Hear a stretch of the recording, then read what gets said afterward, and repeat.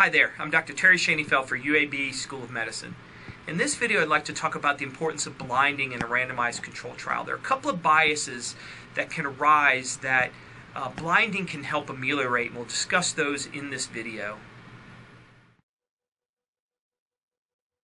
So what is blinding? Blinding is keeping people involved in the study unaware of the treatment group assignment after randomization. There's a type of blinding of the randomization process itself called allocation concealment that we won't talk about here, but I'll talk about in another video. And by convention, there's three types of blinding: single blind, double blind, and triple blind. In single blind, we only blind the patient. In double blind, we blind both the patient and the researchers. And in triple blind, we blind the patient, the researchers, statisticians, and outcome assessors. Now, some authors of papers use these terms in a different fashion, but it's important to look at the paper and see who exactly they blind. If they don't tell you, assume this convention. So knowing what group you're in can have an effect on your thoughts about the study. So if you're a participant, you come into a study having an expectation that if you get the new therapy, you're going to gain benefit, not have harms. And so these favorable expectations and assumptions can impact how you interpret your experiences during the study. For patients who know they're on the control intervention, they may be disappointed and feel deprived. And all this can affect the rates of compliance with study procedures, protocols, and medications, and also whether or not patient stays in the study. Same thing for investigators. They do a study coming into it with sort of preconceived notions of what impact they expect to see from the intervention. And they can transfer these attitudes toward patients, and it can result in differential use of ancillary testing and interventions on patients, their decisions to withdraw patients from the study, how they adjust the medications, how they assess outcomes, etc.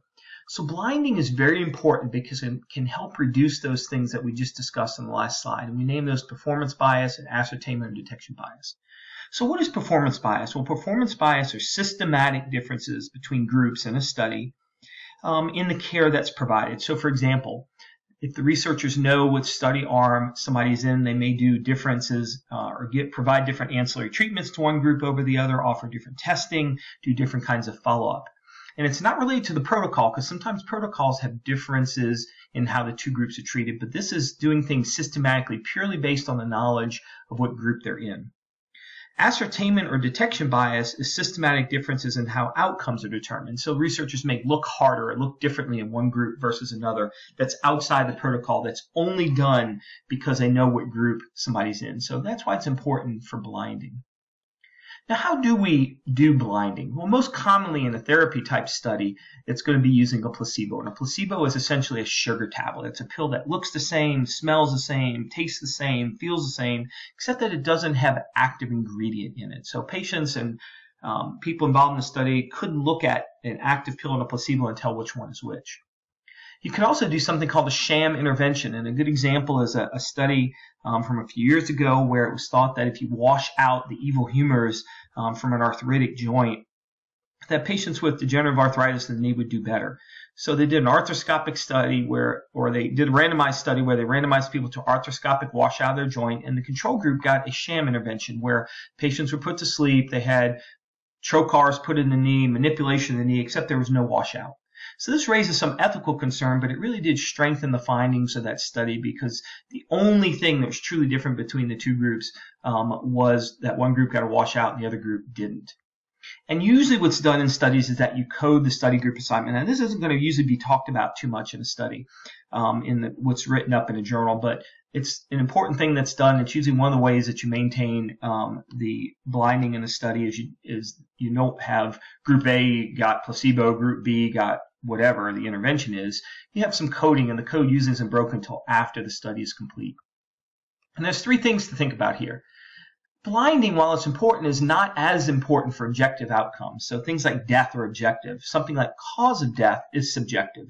So things that are objective, blinding isn't quite as important. And sometimes you can't always blind people. So if we do a surgical versus a medical intervention, it's hard to blind those folks. They can usually figure out what arm they're in. And also, a lot of times, the intervention that we do might have physiologic effects. So if we did a beta blocker study and we randomized patients to beta blockers versus placebo, you might be able to figure out what arm you're in because the beta blocker arm, their blood pressures are going to go down, their heart rates are going to go down.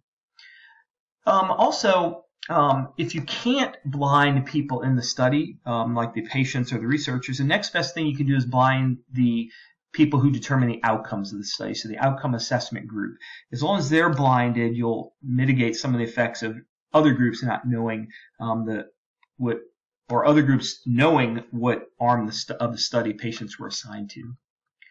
And finally, sometimes we purposely break blinding. So if one group's gaining a lot more benefit than the other, and we determine that it's unethical to continue to withhold that therapy from the other group, then we'll often break blinding and then provide that therapy to everyone in the study. Conversely, if there's excessive harm in one arm, we'll break blinding to make sure we stop the harmful agent. So how might blinding look in a study? So this is a little excerpt from a study of spironolactone spironolactone patients with advanced heart failure. And the researchers tell us this is a double-blind study, but they don't really say who's blinded. So we have to assume it's the researchers and the patient. And they use a placebo to accomplish their blinding. And one of the things they did is they measured serum potassium. So do you think the researchers and patients could figure out if they were on spironolactone or not? Well, they probably could, because spironolactone can raise your potassium, and in a lot of patients it causes breast pain. So if you had these things, you'd probably figure out that you're on the spironolactone group. But one of the things they did is they had people who were assessing outcomes that were blinded to which arm people were in. So the Data Safety Monitoring Board was blinded, and also the event committee was blinded. And you can see here at the very bottom, the outcome was death and hospitalization. And you may say, well, that's pretty objective. Blinding may not be as important, but if you look next to it, it says causes of death and reasons for hospitalization. That can be subjective. And if the researchers knew somebody was on spironolactone and they had a preconceived notion that spironolactone was going to be good and prevent hospitalization for heart failure, they may subconsciously or even consciously assign the cause of hospitalization to something else, let's say pneumonia, instead of heart failure. So you can see why it's important to blind people, especially for subjective outcomes. I hope this video has helped you understand the importance of blinding in a randomized control trial.